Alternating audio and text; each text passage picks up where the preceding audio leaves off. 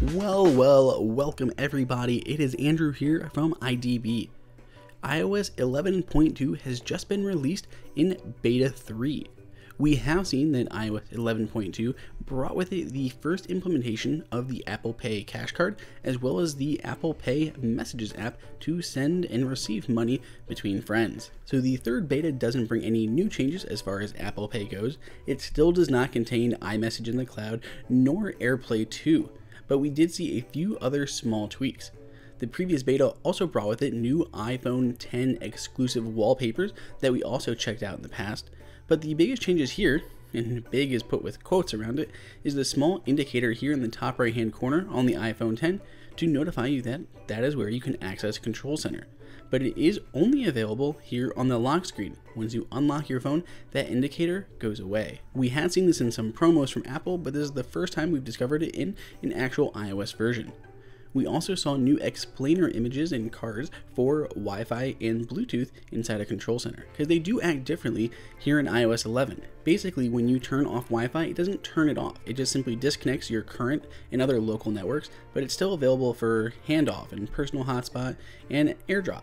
I honestly prefer this implementation because it allows you to disconnect from the network, which is generally what you're trying to do, but you can still use it for all those great other features like AirDrop and handoff and everything else that you need Wi-Fi for. Usually when I toggle Wi-Fi off, it's when they're asking me to put in a password on a free local network or something's just not working right.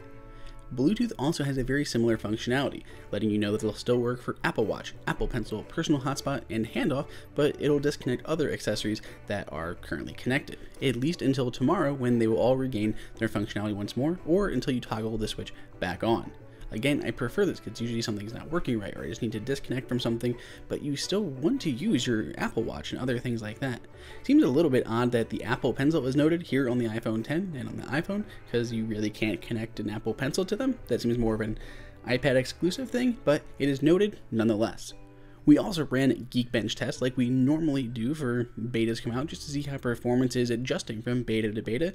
It's obviously far too early to tell how things like battery life are impacted in this beta, but after running a quick Geekbench test, we did see that performance has dropped down just a little bit. Compared to previous Geekbench tests we ran, this is coming in at almost 5,800. That is just about 150 so points below on that multi-score test compared to what we got before, which was around 5,900. So a little bit lower there as far as the multi-core score. Nothing drastic, but just shows improvement is a little iffy here since we are still currently on the beta. Make sure you check out all of our other videos on the updates to iOS, including what we saw in previous betas, as well as our first look hands-on exclusive with Apple Pay and Messages, the Apple Pay Cash Card, how it works, how you transfer money, and just everything about it. We'll find links for those throughout this video, as well as in the description.